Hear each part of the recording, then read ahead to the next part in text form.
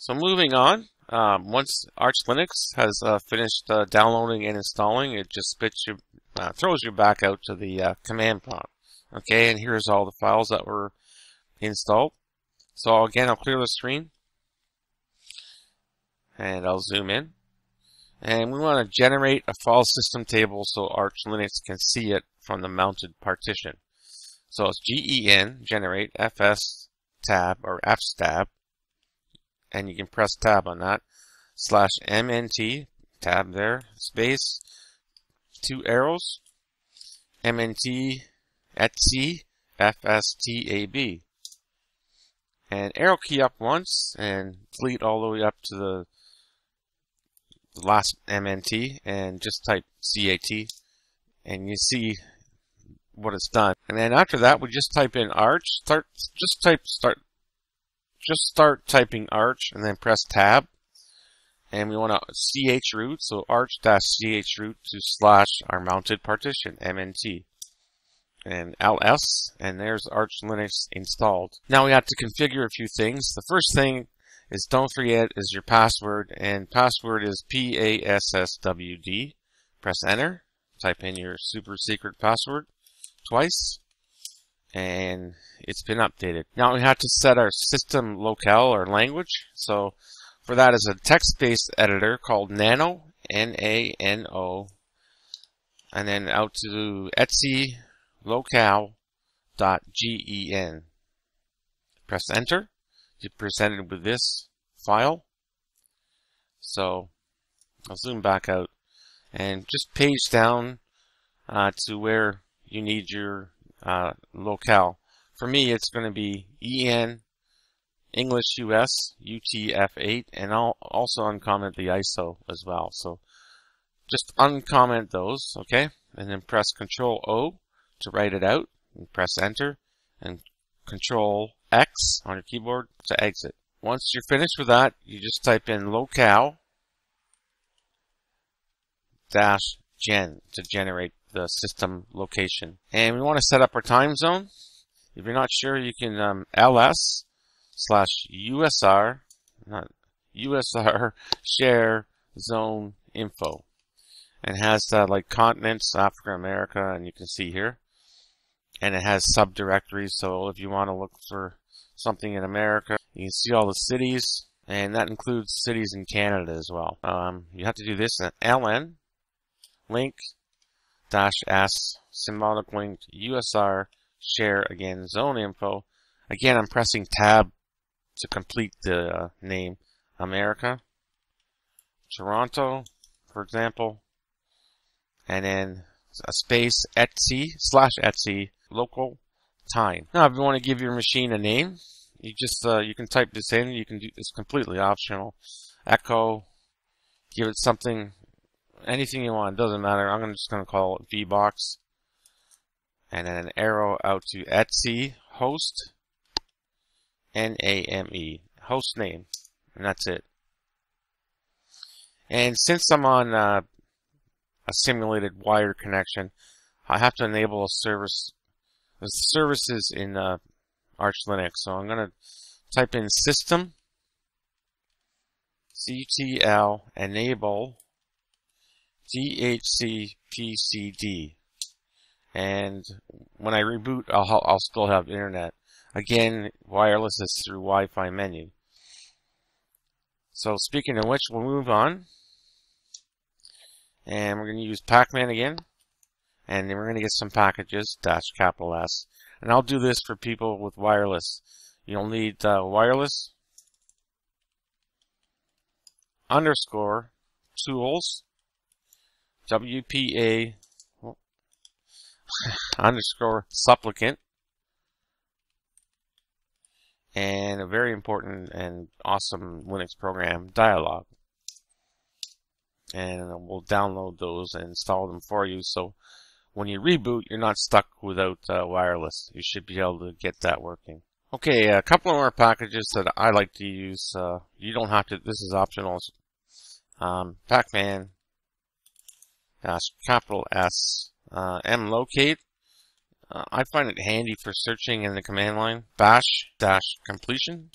Make sure I spell it right. And rsync, R-S-Y-N-C. And you can type in update DB, update the database for mlocate. It doesn't spit anything back, it just does that in the background. Okay. And moving on, we want to make it bootable from the partition. So usually it's through grub. So pacman -S grub. Just type that in and press enter. Okay, now at the bottom here it says optional tools for grub is OS prober to detect other OSs when generating the grub CFG configuration file in BIOS systems. And also EFI boot manager for EFI support. I don't have an EFI or UEFI board. I'm not sure how that works, but I'm not going to install that. Now OS prober on my main system, I don't use OS prober at all. Period. I just find it, for me, for my system, when I boot to Windows, sometimes the time isn't right. Sometimes the mouse doesn't work, and sometimes the boot sound doesn't work. So that's up to you. Since I'm in VirtualBox, I'll give you an example. So just pacman -S OS prober. Next thing is we want to generate our init file for our image, mkinit cpio. Again, I press tab there, -P, and then Linux. And then we're going to grub -install /devst. Now it's not going to complete anything there because I'm going to use stb, not sta. The whole idea of this is not to have grub on the Windows partition. We want it on Arch Linux. So grub -install /devstb. Press enter. To keep the 1024 resolution, and actually I use this for a grub splash screen, is I edit the grub configuration file to be 1024 by 768. So all we have is text-based editor, so nano's fine. So nano, etc, default, and grub. Okay, press enter. And where it says graphics mode, right here, equals auto, I just delete auto and put 1024 sorry, by 768. And then Control O to write out, Control X to exit. And then finally we'll update our grub. So grub, or I actually make our grub configuration file. So grub -mk config -o /boot grub. Again, I'm pressing tab on a lot of this .cfg. And you see it's found Windows Loader. It would say Windows 8, but I messed around with Windows 8. I got rid of the separate partition loader. That's why it says Windows Vista. So if you haven't messed around with Windows at all, it'll say Windows 8. And it found it on STA, which is what I mentioned way back when we started with the fdisk. And that's it. Arch Linux is installed. So you just type in exit, and then we'll unmount MNT. So umount, not unmount, it's actually umount /MNT -R, and we'll reboot. Just for demonstration on OS prober, the 720 when it's off, that's the wrong time. That's why I don't use it. That's one example. Even though Arch is on a separate hard drive, OS prober, I don't know why. I don't know if it's Windows or OS prober or the combination of. That's why I don't use it. It's because of it presents other problems in Windows. Okay, unless I'm using it wrong too. Maybe there's other parameters I'm missing, but I don't use it. Okay, so in VirtualBox, the key that you press is F12 to select another hard drive. So I'll restart the machine. So I'll right click and restart. And when you see VirtualBox come up, press F12. Okay, and it says AHCI controller. Hard disk 1 is where Windows is installed, and hard disk 2 is where Arch Linux is. So we want to boot to Arch Linux, so press 2. And there we are.